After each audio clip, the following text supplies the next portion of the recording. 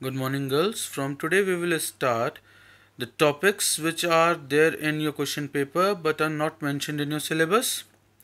Today's topic is data collection methods. What is data collection?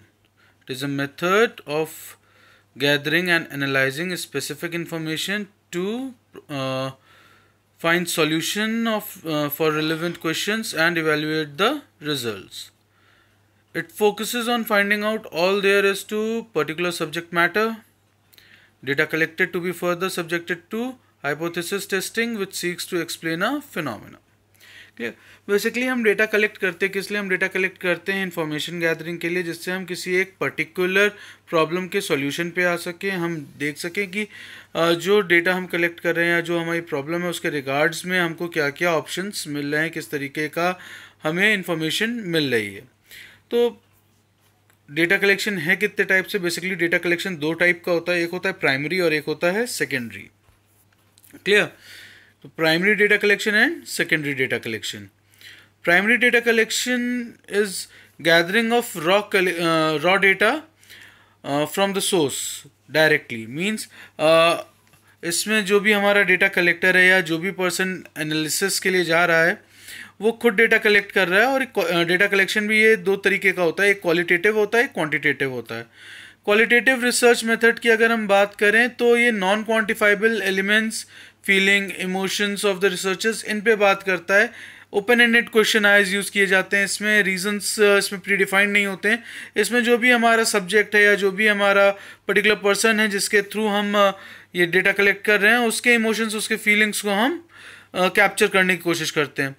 Quantitative की बात करें तो क्वांटिटेटिव में हमारे मैथमेटिकल डेटा यूज़ होता है, जहाँ mean, median, mode, correlations, regressions, ये सब चीज़ें निकालते हैं, जहाँ पर हम देखते हैं कि हमारा जो डेटा है उसके क्या कोरिलेशंस जनरेट हो रहे हैं. क्लियर. नेक्स्ट आता है हमारा secondary data collection. Secondary data collection की अगर बात की जाए तो सेकेंड हैंड इन्फॉर्मेशन कलेक्ट होती है. जो हमारे पास एग्जिस्टिंग डेटा है या कहीं कुछ पब्लिश्ड है, जर्नल्स हैं, वहाँ से हम डेटा को कलेक्ट करते हैं और उस पर रिसर्च वर्क करते हैं. ठीक है. तो अगर मैं वेरियस मेथड्स की बात करूं तो ये बेसिक हमारे 6 मेथड्स हैं जो सबसे ज़्यादा यूज़ किए जाते हैं. इसके अलावा और भी बहुत से मेथड्स होते हैं, बट आपके सिलेबस के हिसाब से या आपके कोर्स करिकुलम के हिसाब से ये 6 मेथड्स बहुत हैं. Interview, questionnaire, reporting, existing data, observation and focus groups. तो सबसे पहले इंटरव्यू की बात करते हैं. इंटरव्यू की बात करें तो फेस टू फेस इंटरव्यू सबसे ज़्यादा यहाँ होता है, जहाँ दो इंडिविजुअल बैठते हैं. एक पर्टिकुलर पर्सन इंटरव्यूअर होता है, एक इंटरव्यूई होता है. इंटरव्यू कुछ क्वेश्चंस पूछता है इंटरव्यू से और उनके आंसर्स के बेसिस पे जजमेंट करता है या आंसर्स के बेसिस पे अपने इन्फॉर्मेशन को गैदर करता है. अगर मैं बात करूँ इंटरव्यू की तो ये भी 3 तरीके के हैं. पहला स्ट्रक्चर्ड इंटरव्यू है, बहुत बेसिक्स क्वेश्चंस होते हैं, कोई डेप्थ नहीं होती है एकदम. अगर मैं सब्जेक्ट मैटर की बात करूं तो इनका जो सब्जेक्ट मैटर है एकदम लेयर पे होता है, एकदम बेसिक क्वेश्चंस होते हैं, बहुत शॉर्ट पीरियड के लिए होता है. और इसकी अगर मैं स्पीड की बात करूं तो स्पीड हाई होती है बट एफिशिएंसी बहुत हाई नहीं होती है. लेकिन ये हाईली रिकमेंडेड है जब मुझे बहुत सारे लोगों का इंटरव्यू लेना हो, तो मैं उनके बेसिक नॉलेज या उनकी एक कोर नॉलेज को देख सकता हूँ कि कितना ज़्यादा उनको पता है. सेमी स्ट्रक्चर्ड में कुछ प्री डिफाइंड क्वेश्चंस होते हैं जिनके कुछ एस्टेब्लिश्ड आंसर्स होते हैं.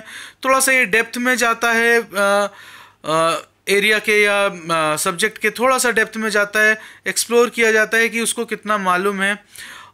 थोड़ा सा रिसर्चर को सब्जेक्ट मैटर को एक्सप्लोर करने की परमिशन होती है. इसमें टाइम टेकिंग होता है in comparison to structured interview, but ये भी एक मीन है जो हम यूज़ करते हैं जब हमें काफ़ी लोगों का इंटरव्यू लेना हो. लेकिन जब मैं बात करता हूँ थर्ड टाइप की, दैट इज़ अनस्ट्रक्चर्ड, तो यहाँ पर क्वेश्चन से क्वेश्चंस निकलते हैं. जो मेरा इंटरव्यू ही आंसर दे रहा है उसके बेसिस पे मुझसे और क्वेश्चंस पूछता हूँ. बहुत डेप्थ एनालिसिस होती है इसमें और बहुत ज़्यादा टाइम टेकिंग प्रोसेस है ये. तो अगर इनके कुछ प्रोज की बात करूँ तो अगर मैं इन डेप्थ एनालिसिस करता हूँ तो मेरे को काफ़ी इन्फॉर्मेशन मिलती है. फ्लेक्सिबिलिटी बहुत है, मैं उससे डायरेक्ट इनडायरेक्ट क्वेश्चंस पूछ सकता हूँ. मैं उससे अदर देन टॉपिक भी बात कर सकता हूँ, उसके इमोशन क्वेश्चन को भी देख सकता हूँ, उसके नॉलेज क्वेश्चन को भी देख सकता हूँ. तो इन चीज़ों को देखते हैं और एक्यूरेट डेटा मिलता है क्योंकि यहाँ 1-on-1 बात हो रही है. तो इंटरव्यू में एक रिलेशन इस्टेब्लिश होता है जो के थ्रू वो क्वेश्चंस पुटअप करते हैं और आंसर्स मिलते हैं। इसमें जनरली क्या होता है, इंटरव्यू थोड़ा सा घबराता है, हेजिटेट करता है, तो ब्रेकिंग ऑफ द आइस भी होती है जहाँ पर मेन रोल इंटरव्यूअर का होता है जो समझाता है या इस तरीके से बात करता है कि इंटरव्यू थोड़ा सा रिलैक्स होकर बात कर सके, तब हमें एक्यूरेट डेटा मिलना शुरू होता है।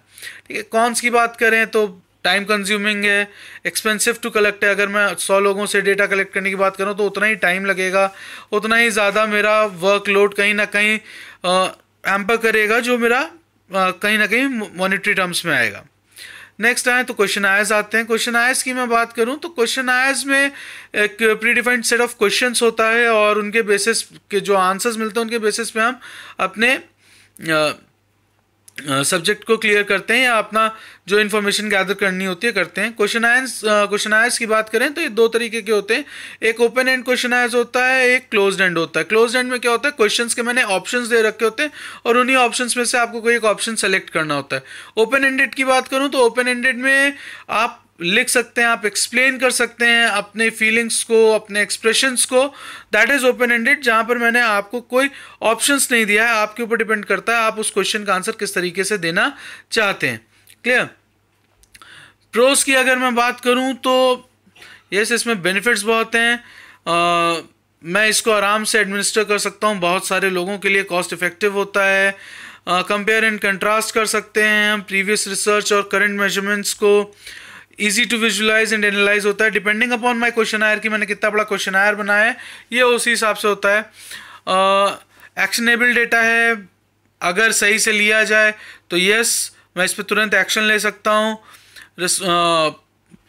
काफ़ी हद तक मैं इस पर बिलीव कर सकता हूँ, मैं इस पर भरोसा कर सकता हूँ। इनएक्सपेंसिव है, क्यों? क्योंकि मैंने एक ग्रुप को कैप्चर करने के लिए क्वेश्चन आयर प्रिंट कराया, कुछ लोगों को हायर किया, जो लोग लेके गए क्वेश्चन आयर फिल कराया, मेरे को दे दिया, या ऑनलाइन सर्विस के थ्रू मैंने पोस्ट करा दिया। इतने प्रोज होने के बाद भी कुछ कॉन्स भी हैं। कई बार कुछ क्वेश्चंस अनआंसर्ड मिलते हैं, जिनका हो सकता है वो मेरे मेन क्वेश्चंस हों, जो सब्जेक्ट नहीं समझ पाया, उसने आंसर नहीं दिए। कई बार होता है डिसऑनेस्ट आंसर्स मुझे मिलते हैं, रिस्पोंडेंट्स सही से रिस्पॉन्ड नहीं करते, या कई बार ऐसा होता है कि जिन पर्सन्स को मैंने हायर किया रिस्पोंडेंट्स के पास जाने के लिए वो गए नहीं, उन्होंने खुद ही भर दिया। तो ये भी एक कौन सा इसमें जो हम थोड़ा बहुत परसेंटेज ऑफ एरर मार्जिन जो हम इसमें रखते हैं। क्लियर। नेक्स्ट आता है रिपोर्टिंग। रिपोर्टिंग की अगर मैं बात करूं तो जो फर्दर एनालिसिस हो रखी है, मैं उसके थ्रू अपने डेटा को कैप्चर करने की कोशिश करता हूँ। जो दूसरे जर्नल्स हैं वहाँ से डेटा को लेने की कोशिश करता हूँ, और प्रीवियस डेटा है वहाँ से ले रहा हूँ। तो अगर मैं इसके प्रोस की बात करूँ तो इन्फॉर्म्ड है डिसीजन मेकिंग, मुझे मालूम है कि क्या डिसीजंस हुए थे, किस तरह का काम किया गया था डेटा पे, और बहुत आसानी से अवेलेबल है। अगर मैं बात करूं इसके कॉन्स की तो सेल्फ रिपोर्टेड आंसर्स होते हैं, तो मैं बहुत ज़्यादा उन पे बिलीव नहीं कर सकता, क्योंकि बायस्ड हो सकते हैं, और कई बार ऐसा हो सकता है कि जो रिस्पोंडेंट्स हैं उन्होंने सही से हेजिटेशन में मुझे जवाब दिया हो, तो इनएक्यूरेट रिपोर्ट्स हो सकती हैं। ये एक हम मान के चलते हैं, तो इसमें भी एरर मार्जिन होता है हमारे पास। एग्जिस्टिंग डेटा प्रीवियस रिपोर्टिंग से मैच करता है। इसमें हम ना सिर्फ हिस्ट्री बट और भी जो दूसरे जर्नल्स हैं, जो आर्काइव्स हैं जहाँ से हमें और डेटा मिल सकता है, उनको हम चेक करते हैं और रिसर्च करते हैं उन पे। ठीक है, एक्यूरेसी बहुत हाई होती है क्योंकि इन डेटा पे पहले रिसर्च हो चुकी है, इन डेटा पे पहले काम हो चुका है, तो हम इन पे बिलीव कर सकते हैं। एक्सेसिबल ईजिली होते हैं, बट कई बार क्या होता है इसके जो कौन से हैं उसमें क्या इवैल्यूएशन में प्रॉब्लम होती है, क्योंकि हो सकता है उन्होंने जो मेरिट्स या डिमेरिट्स ली हुई हो और जो मेरी मेरिट्स डिमेरिट्स हैं या जो मेरे मेजरिंग्स हैं वो अलग हों। अंडरस्टैंडिंग में प्रॉब्लम हो सकती है, लैंग्वेज बैरियर आ सकता है। तो there are many more things. Existing data में इस तरह की प्रॉब्लम्स आती हैं। Now comes observation.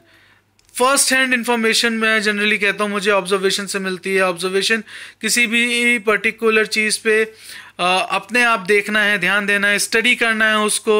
और कई बार होता है कि हम इस तरह के एनालिसिस करते हैं जहाँ हम ग्रुप बना लेते हैं, या जहाँ हम किसी एक सब्जेक्ट को ऑब्जर्व करना स्टार्ट करते हैं, उसके बिहेवियर को ऑब्जर्व करते हैं कि किस तरीके के पर्टिकुलर कौन से सिचुएशन में किस तरीके से वो बिहेव कर रहा है। क्लियर। इसके प्रोस की बात करें तो बहुत ईजी होता है इसको एडमिनिस्टर करना। एक्यूरेसी बहुत हाई होती है, यूनिवर्सली एक्सेप्टेड है, क्योंकि एक रिसर्चर खुद उसको ऑब्जर्व कर रहा है तो फर्स्ट हैंड इन्फॉर्मेशन है, तो उसको मैं बहुत जल्दी एक्सेप्ट करता हूँ हर जगह से, ठीक है। सिचुएशंस को मैं मॉनिटर कर सकता हूँ, सिचुएशंस पे मैं एक्शंस ले सकता हूँ, बहुत जल्दी डिसीजंस यहाँ पर ले सकता हूँ सिचुएशन के हिसाब से। कॉन्स में है कि कुछ चीज़ों को ऑब्जर्व नहीं किया जा सकता, बहुत सी चीज़ें हैं, जैसे मैं पर्सनल लेवल की बात करूं तो बहुत सी पर्सनल सिचुएशंस होती हैं जिनको ऑब्जर्वर भी ऑब्जर्व नहीं कर सकता, वो बहुत प्राइवेट होती हैं। जैसे कुछ लोगों का ईटिंग बिहेवियर की मैं बात करूं तो आप उसे ऑब्जर्व नहीं कर सकते, क्योंकि हो सकता है वो आपके सामने किसी और तरीके से बिहेव कर रहा हो, बट इन पर्सन या इन प्राइवेट उसका ईटिंग बिहेवियर एकदम अलग हो, ठीक है। तो ऐसे सिचुएशन पे मैं रिलाई नहीं कर सकता। बायसनेस हो सकती है। बायसनेस किस लिए? क्योंकि अगर मैं किसी एक पर्टिकुलर सब्जेक्ट के साथ काम कर रहा हूँ, बहुत अच्छी फ्रेंडशिप है या बहुत अच्छी फ्रेंडशिप है, तो मैं उसके निगेटिव एस्पेक्ट को भी नज़रअंदाज करूँगा, नहीं ध्यान दूंगा। और कोई ऐसा है जिसका मेरे साथ थोड़ा सा निगेटिव इम्पैक्ट है या मेरा बिहेवियर अप्रोच उसके साथ मैच नहीं करता, तो मैं उसके पॉजिटिव एस्पेक्ट को भी निगलेक्ट करने की कोशिश करूँगा। थोड़ा सा एक्सपेंसिव होता है क्योंकि मुझे परमानेंट किसी को वहाँ पर रखना है, नहीं तो कुछ टेक्नोलॉजीज़ इंस्टॉल करनी है जिसके थ्रू मैं उस पर नज़र रख सकूँ, तो थोड़ा सा कॉस्टली होता है, ठीक है। Last is focus groups. Focus groups में क्या है कि मैं ओपन एंडेड क्वेश्चंस देता हूँ ग्रुप ऑफ इंडिविजुअल्स को। ग्रुप ऑफ इंडिविजुअल्स मींस मैंने एक जगह पे 6-7 या 10 लोगों को एक साथ ले लिया, उनको मैंने ओपन एंडेड क्वेश्चन आयर दे दिया, उन क्वेश्चन आयर्स के बेसिस पे मैं उस ग्रुप को जज कर रहा हूँ या उस ग्रुप के जो आउटपुट्स हैं उनको जज कर रहा हूँ। प्रोस की बात करूँ तो इन्फॉर्मेशन जो ऑब्टेन की जाती है काफ़ी डिटेल्ड होती है, कॉस्ट इफेक्टिव होता है 1-to-1 से, क्योंकि मैं एक ही टाइम पे 10-12 लोगों के साथ इंटरेक्ट कर पा रहा हूँ। स्पीड और एफिशिएंसी मेरी जो रिज़ल्ट की है वो बढ़ जाती है। बट यहाँ पर कुछ कॉन्स भी हैं। कौन से हैं कि जो डेप्थ है, जो मुझे सब्जेक्ट की नॉलेज मिलनी चाहिए, वो मुझे नहीं मिलती। बायसनेस यहाँ पर भी आ सकता है, हो सकता है वो ग्रुप आपस में बायस हो जाए किसी एक पर्टिकुलर पॉइंट को लेके। इंटरव्यूअर ट्रेनिंग भी मुझे चाहिए कि मैं एक साथ 10-12 लोगों के साथ कैसे इंटरेक्ट करूँगा, तो ये कुछ चीज़ें हैं जो यहाँ पर आती हैं।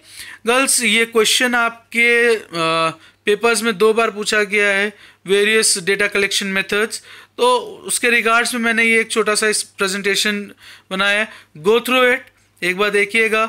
इस वीडियो के साथ अगर आपको कोई डाउट है तो प्लीज़ मुझे बताइएगा, फर्दर इसके क्लैरिफिकेशंस आपको मिलेंगे अगर आपको कोई डाउट होता है तो।